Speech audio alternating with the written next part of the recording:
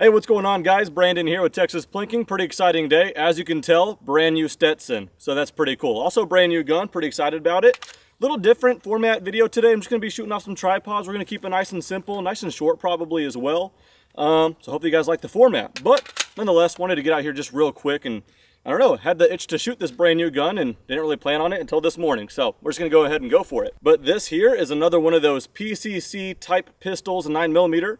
Break that down, pistol caliber carbine for PCC, but legally this is not a carbine, it's a pistol. So PCC type pistol. Think I'm clear legally. Anyway, so if it wasn't obvious from some of the controls here, it's very AR-15-esque as far as the controls.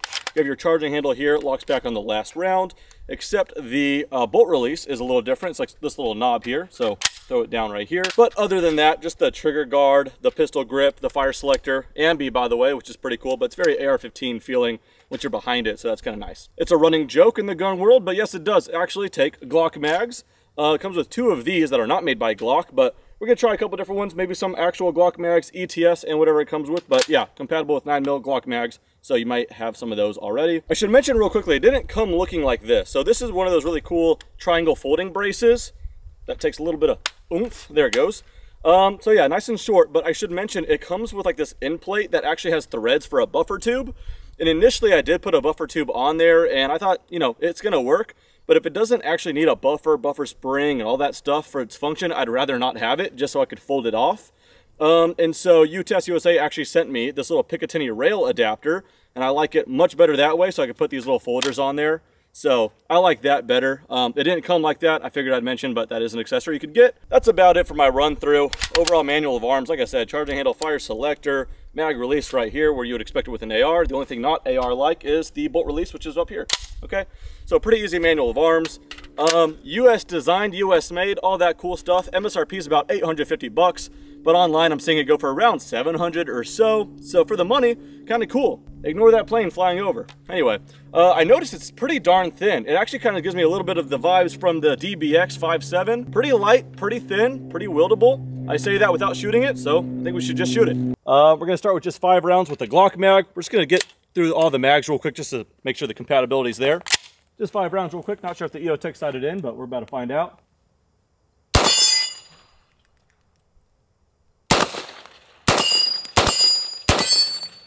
Little low. It's kind of snappy, but it's quick, so it lands on target pretty nice. So there's the Glock mag. Let's go ahead and try out an ETS mag, 5 of them.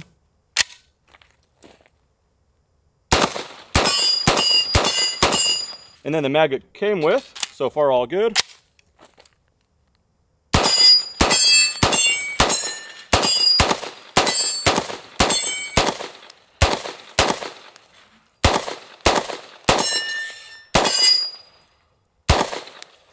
All right, there we go. Little function test, all's good with the mags. All right, first impressions real quickly. I'm shooting some 115 grain, full speed, Bellum ammo, whatever. Kind of snappy, like I said, but it lands nice and quick, so it's back on target. So might try to speed it up a little bit, but yeah, it's got a little bit of snap to it. That's why I'm looking forward to suppressing it and then adding some subsonic. So might be kind of cool. All right, there's a stovepipe. Ooh, it just seated way back in there. What is that? What is that? The next round kind of fell way back in there.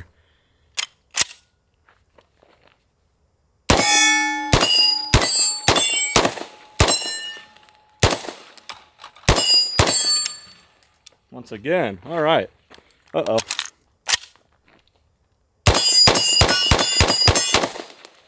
Okay, ran through the last bit of that mag, no problem.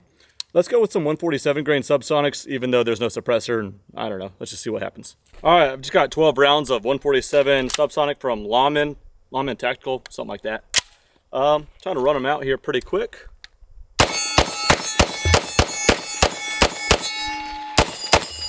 All right, well, it's happier with those. While I have a good understanding on the recoil impulse and all that, let's just go straight into a Grand Power Stribog and see how that feels. All right, and here's a Grand Power Stribog. Now, if I was wanting to be more fair, I should have compared it with the SB9A1 direct blowback, but this is the A3 roller delayed blowback. So it should be quite a bit flatter. That was a voice crack. Yeah, sure enough, it's much, much flatter. It's also larger, the whole gun, but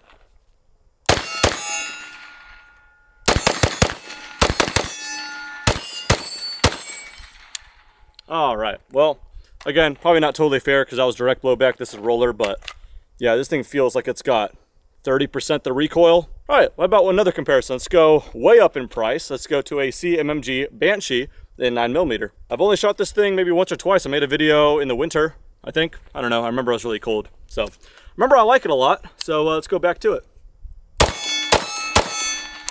Oh yeah, no, this is really nice. This has got the radially delayed blowback system from CMMG, and it feels very nice.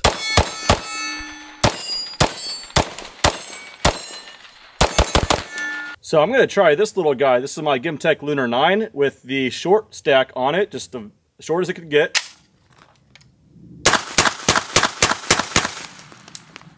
All right, ran through the 115 grains, no problem. Now it's suppressed, if that makes a difference. Let's go ahead and try some 147 from Freedom Munitions, the Hush line. That should be pretty darn quiet. Well, it's quieter. I'll be honest though, I thought the snappiness would be tamed a little bit more than it was.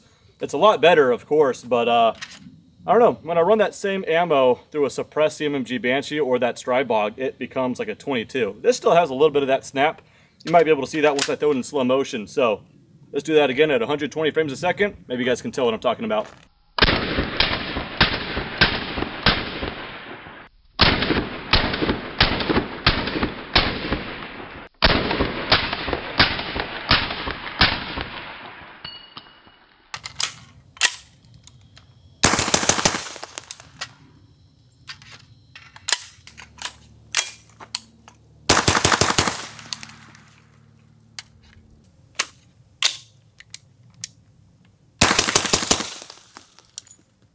Damn. Okay, well, scratch what I said earlier. Suppressed subsonic, the Stribog SB9A3 takes the cake for how flat it is. Damn.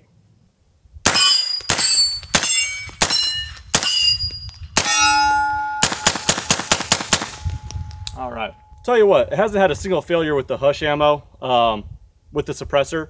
I don't think it would matter if I took the suppressor off either, from my guess.